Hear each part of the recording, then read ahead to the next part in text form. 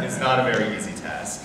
It's often like herding cats, but I would say just, the Wisconsin example is, in all the issues I've worked on, which are many, I was in the environmental movement for a long time, this, the Wisconsin moment was the most cohesive, effective, sort of quick mobilization of the whole progressive community that I've seen, in a long time, both from, national groups working together, whether it's, the unions and their table interfacing with, people like us at the Center for American Progress and other progressive voices, people like the PCCC, so working together at that level, at the national level, some extraordinary work on the ground, a lot of it driven obviously by social media, Twitter, local blogs, national blogs, and those two things being really well integrated. So I think, for something that happened virtually overnight, it was a pretty amazing display of effective, work within the progressive community to get the right message out. And then about the message, I would say, it was very satisfying, I think, for me to see, people come in to help the unions and to see us come together on a message that was not about, just saving the unions or about the sort of nitty-gritty of what, the budget bill did or what this bill in Ohio or this bill in Indiana was going to do.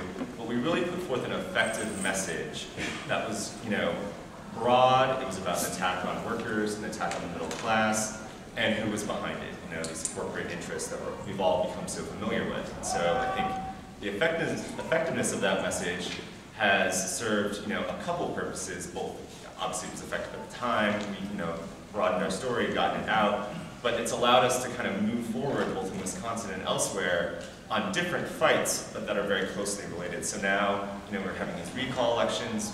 Those are going to be made a lot about, the Paul Ryan budget. So we're kind of bringing those two fights together. New and different allies. Emily's List, I was very excited, earlier this week when they announced that they were going to be playing in the recalls. So I think if we hadn't had that sort of broad-based, effective message, it wouldn't have been as easy for people beyond the labor movement to really get involved with this very important fight.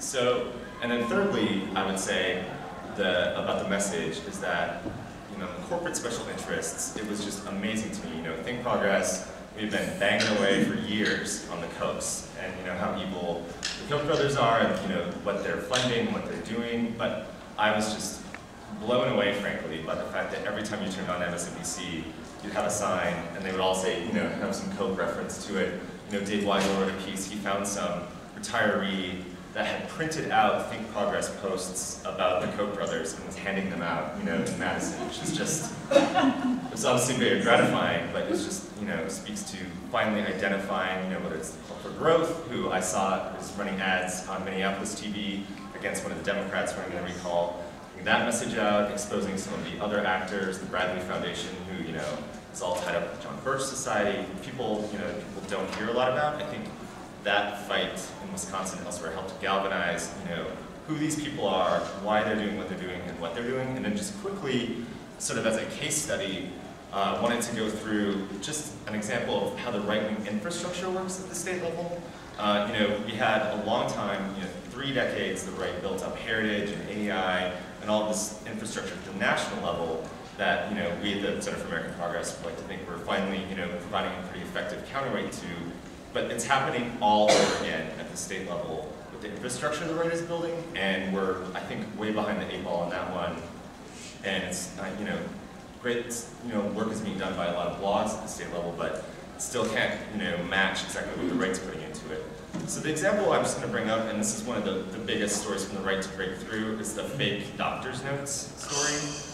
And to understand exactly where that came from, it was first promoted by something called the MacIver News Service. And what was the fake doctor? The fake doctor's notes were, there were doctors, medical students, residents from the University of Wisconsin handing out, they were just signing doctor's notes, essentially, for teachers who were, not going to work and were demonstrating in medicine. So, what this MacIver News Service, which is part of the MacIver Institute, which is basically a fake think tank supported by the Kochs, very closely aligned with Heritage. There are these in many, many, many states. Has this, has Twitter feed, YouTube, very simple. It's not a real news organization. Had a video, put up the video of, someone just walking up and getting a doctor's note from these doctors, put the video up, started furiously tweeting about it. Within 2.5 hours, Fox broke in with a news alert about these, fake sick notes. The AP had a story by, 10:25 the next day. 2 days later, Fox is still talking about it. Kabuto had on someone from MacIver to talk about it, who then took credit for it. Breitbart TV comes in, someone out of state is, harassing the crowd about this. The story just gets bigger, bigger, bigger. Investigations are launched, and it was a real impediment, I think,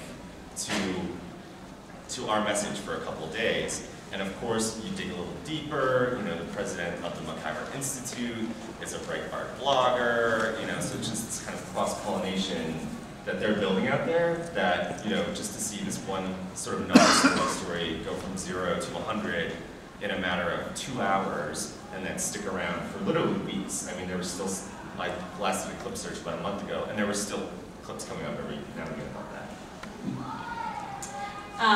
Thank you.